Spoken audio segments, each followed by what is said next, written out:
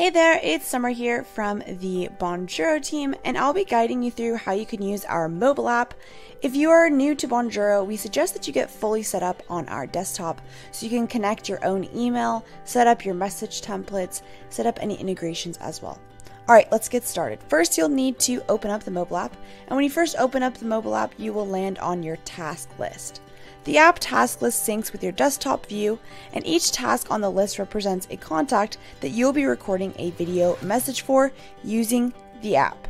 If the contact is already in the task list that you're ready to record a video for, simply click in and start recording. However, I'm quickly going to run through how to create a new task. Click the yellow plus button, and then follow the flow by entering in the contact's details, the email, full name, task identifier, assignee for the task, and then hit record. You'll then see that task in your task list, so quickly clicking into that one and then hitting record now. You can see here you're also able to view some information about that user. If it is a domain address, you can click in to view their website. You can also bring over custom fields from your CRM or email automation tools to customize the experience that much further, and you can also view the history of sends that you've sent that person from Bonjoro if you've sent to them in the past. Once you're ready to start recording, just hit the red button and then hit it again when you have completed.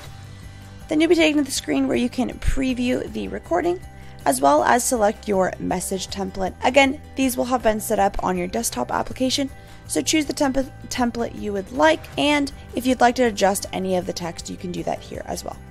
Once you're ready to send, just simply hit send, and be sure to stay inside the app as the send uploads completely. Once it has uploaded completely, you can then view the send under the results tab.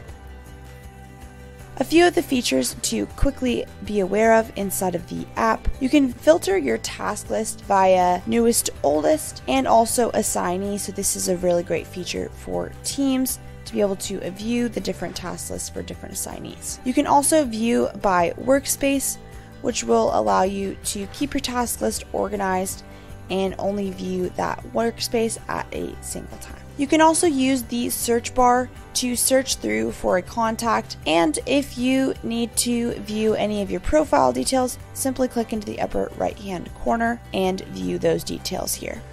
That's the overall run through of the mobile app. Happy Bonjoro, everybody!